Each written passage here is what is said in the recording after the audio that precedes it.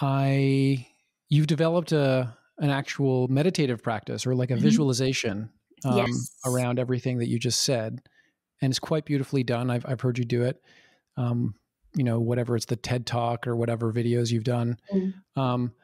And actually, which maybe I'll come back to this later, but we've actually incorporated the ACE model and psychological flexibility and the ACE body scan into our protocols at Numinous. So it's incredibly exciting.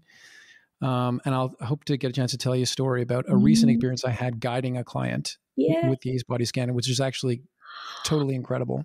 Oh, wow. That makes me so happy. I can't wait to hear. Yeah. I'm excited to share it with you. Would you be up for guiding me and the listeners through a brief, like maybe max 5-minute ACE body scan? Yeah, absolutely. Amazing. Yes. Okay. I'll turn it over to you. Okay. So imagine that you are on a beach and the waves are just lapping at your feet, and it's very cool and relaxing.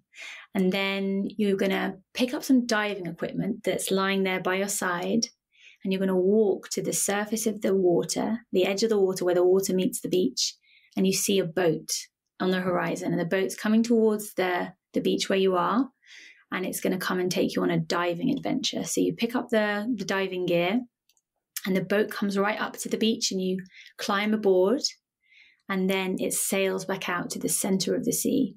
And you sit there, and you're sitting on a chair at the top of the boat, and it's a chair that's especially for you, and you can feel the sun on your face, and you just feel that sun there on your forehead and on your cheeks and on the back of your neck. And just let that sun just kind of absorb into you for a moment. And then the ship goes right out to the center, and it's going to be time for a dive. So you climb down the ladder on the side of the boat. And when you choose to dive down, you know that you're making a conscious decision to, for a moment, dive down from your mind into your body for a little while. So you're on the edge, you're on the ladder, and then with your diving equipment on, you dive down beneath the surface of the waves. And then you feel that sense of being held by the water. There's the warm water all around you, and you dive down. And as you dive, just do a body scan. So as you're diving down, you imagine that your hands are diving down, and just bring your awareness down through your body as you dive. So just bring your awareness to the tips of your fingers surging down as you dive. And then as you surge down through the water, just bringing your awareness up through your hands and through your wrists, your arms, and then over your head, your forehead that's diving down, and then your cheeks, space behind your eyes, your neck, and then down through your torso, bring awareness to your heart, and your lungs, and your belly, and then all the way down your torso, your hips, your thighs, your legs kicking as you dive down, and your knees, and your calves, your heels, and then the very tips of your toes. And then as you've done that, you can do that again in your own time now, just really doing a body scan from from your tips of your fingers down to the tips of your toes. And as you do it, just breathe gently and just bring awareness to any part of your body where you feel any kind of tension or any kind of, just any sensations going on in your body. Just really breathe into them and let yourself feel them. So take a few moments just to really scan down from the tips of your fingers to the little points of your toes.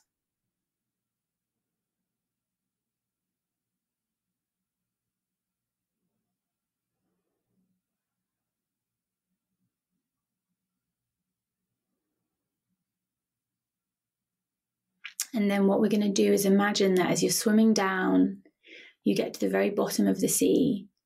And at the very, very lowest level of the sea, there's silt and sand and mud, and it's quite murky. And there are some oyster shells. And we're just going to go into one oyster shell now. And the oyster shell is going to be something that is difficult that you feel in your body somewhere. So any tension that you felt, could be a tightness in your chest, it could be any sensation, anything that you felt going on there. Just imagine that that is an oyster tightly clasped at the bottom of the water, at the bottom of the ocean. And you're going to swim up to it. And you're going to open the shell. And you're going to open that feeling up in yourself, which means really allowing yourself to feel it. So breathe into that feeling, wherever you feel it in your body, as you open up this oyster shell, and breathe into that place. And you're going to make that feeling a little bit bigger. So really allow it to be just as it is. Don't try and make it better or fix it. Just really breathe into that feeling and open it up and stay with it for a while. And as you let it grow, just have a little moment now of silence from me, where you're just imagining that you're searching that oyster for a pearl, some kind of insight, some kind of meaning about what this feeling in your body is actually trying to tell you. What is the message that this feeling gives your body? It doesn't have to be a great big insight, just what is your body nodding to you and saying in this moment? So just stay with that feeling. And I'm going to leave you a minute to just really feel into it. And then I'll let you know when the minute is up and you can swim up to the surface of the sea with any pearls that you might have found. So you've got 1 minute from now to just really feel into that sensation and open up to it.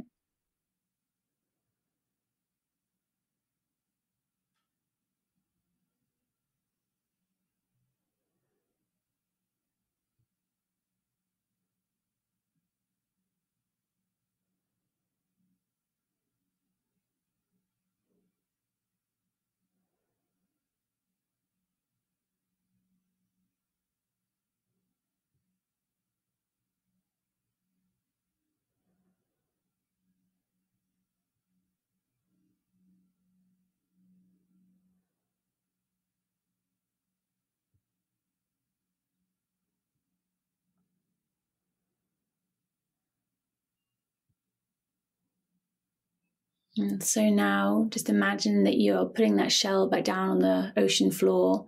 And if there's a pearl, that's great, but it's okay if there isn't. And you're going to swim up to the surface. So swim, kicking your legs as hard as you can, like really, really going for it. And imagine that you're surging up through the dark water to the place where the water becomes bluer and lighter and brighter. And you can feel the sun at the surface of the water. And then you burst through the top. And then you're just there with the sun on your face and the boat's right there to meet you. And you climb up the ladder. And then you're sitting there on top of the boat with a blanket around you in the sun, beautiful pink sky. And if you found a pearl, you can look down at that pearl and just remember a few things about what that pearl spoke to you of, about the sensations in your body. And then whenever you're ready, you can open your eyes. Do I have to? Or you can stay swimming around. I like to stay there.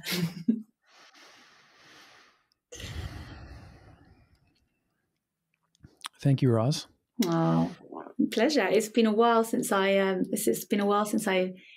went back to that one. So I don't know if I remembered all the parts right, but yeah, there's the general impression. What do you normally ask people as they're coming out of a practice like that?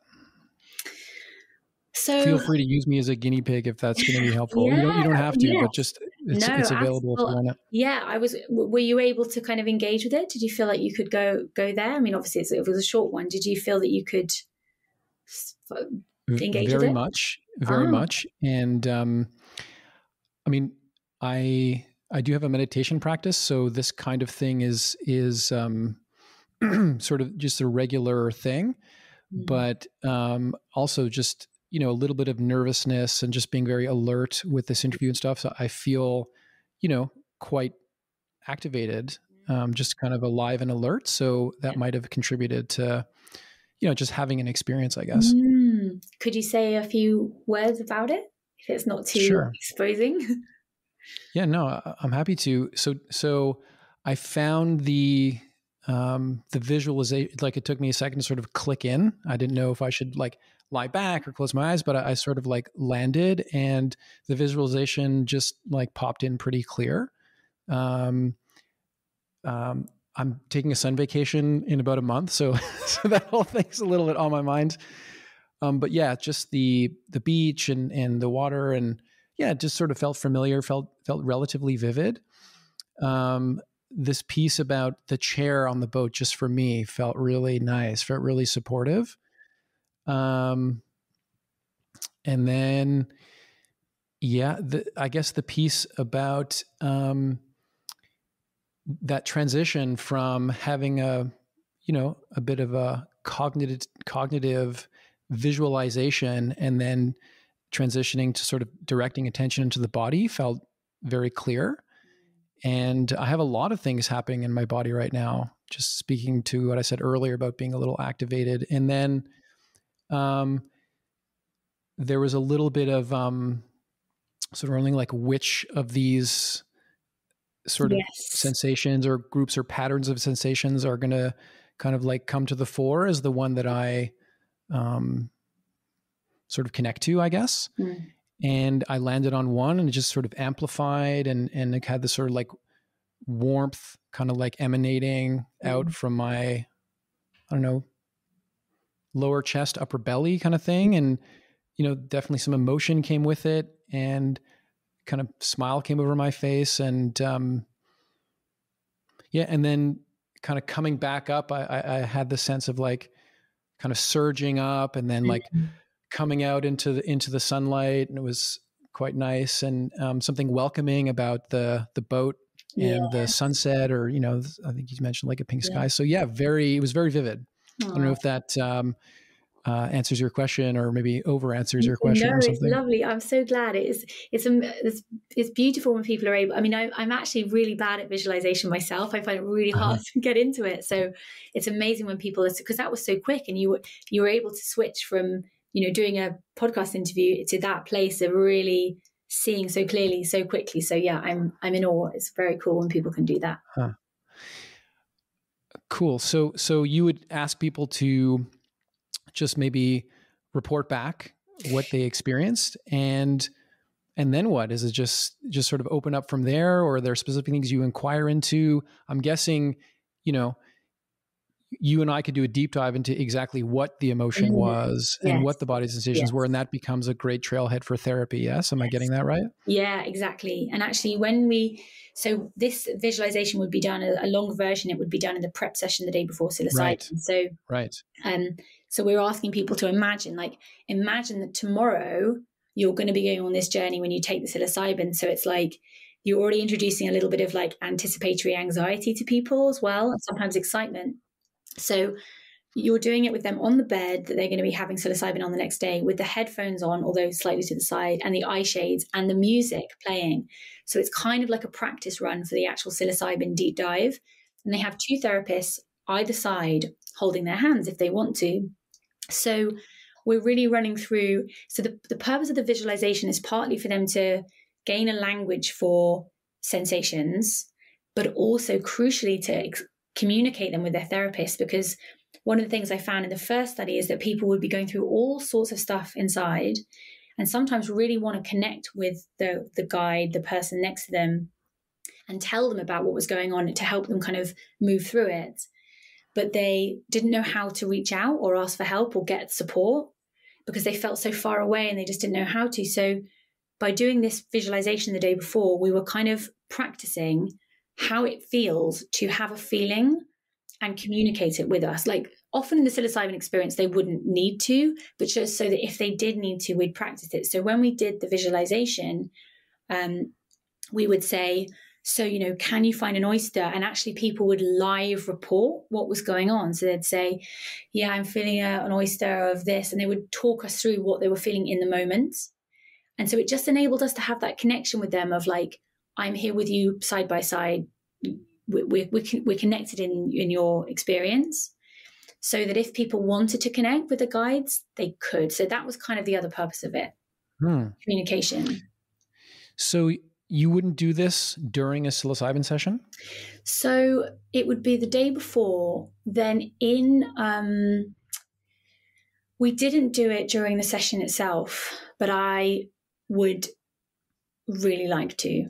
I imagine that it would be a really nice way to begin people and like start the session off. I'll tell you quickly, I know we're unfortunately getting low on time here. I could just do this for much longer, but I do ketamine-assisted psychotherapy. Yes. And I'm working right now with a client who does have a hard time getting out of her head. And on the second medicine session, she took the ketamine and we waited for it to sort of come on. And she said, I feel like I'm resisting the medicine coming on a little bit. I don't know how, I don't know what to do. And we chatted a little bit about the different options. I ended up sitting on the ground next to her and guiding her through an ACE body scan. Not anywhere near as elegantly as you just did, but the key elements were there. And what was part of what was cool about it for me, which I don't normally get in a body scan that I'd be guiding in like a mindfulness-based stress reduction group or something, is like, it was a bit interactive. I would ask her to tell me about the sensations. And we just sort of landed in this part of her chest that's normally quite tight when she feels anxious. And she was describing kind of opening and a peacefulness there, which was quite unusual for her. And then, we sort of just kind of like winded it down. She put on her headphones and then just took off. And she had like a really beautiful journey. And I really felt like the body scan helped disarm the resistance a little bit.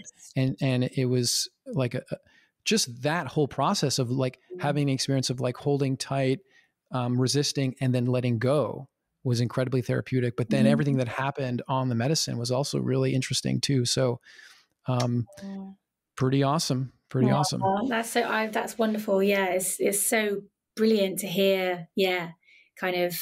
Yeah, to share those stories. It's lovely to hear. I hope there'll be lots more in the future where we can all, this model and all the other models that are going to develop. There are going to be so many, great ways of working, and it'll be nice when all the people.